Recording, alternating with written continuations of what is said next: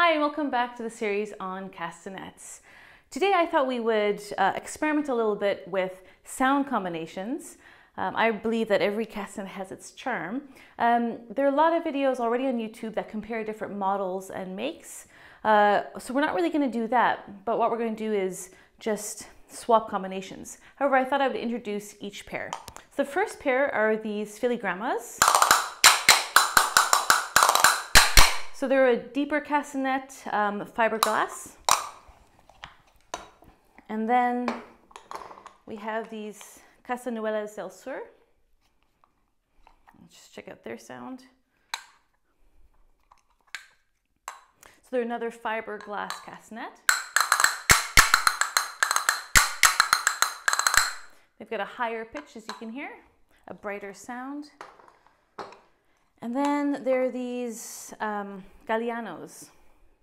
And the gallianos are made out of a pressed material. It'd be nice if I had a wooden pair here somewhere. But anyways, these are the gallianos pressed material. And they've got that higher pitch, but I find that instead of a brighter sound, it's a bit more of a mellow sound. So what I want to do today with you is just really mix and match different castanets.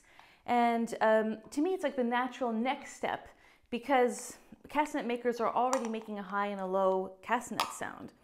So what I thought I would do is I would take the deeper sounding filigramma and compare it with one of the higher sounding Castanuelas del Sur, both fiberglass.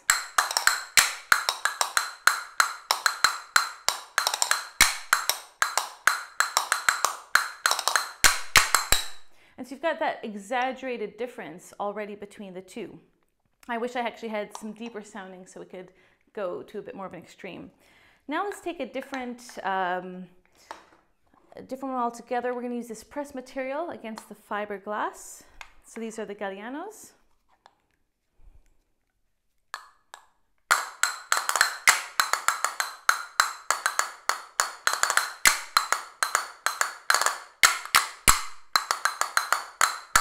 All right, so there's quite a difference there too. You can really hear the brightness against the more mellow sound. And just for fun, we're going to swap hands, or swap castanets on the hands, just to see what that brings us. All right. All right, so.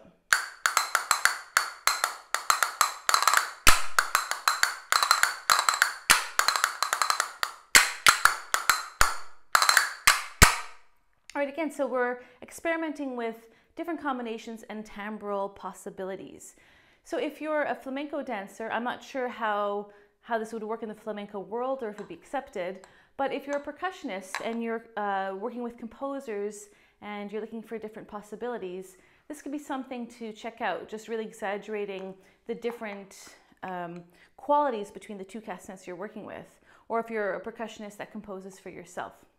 All right, doing all these castanet videos just makes me love the castanets and think about I really want to get some more. So I would like to hear from you is what are your favorite models, makes, and brands? Please feel free to share that information with me in the comments below. I look forward to hearing from you and see you in the next video. Bye.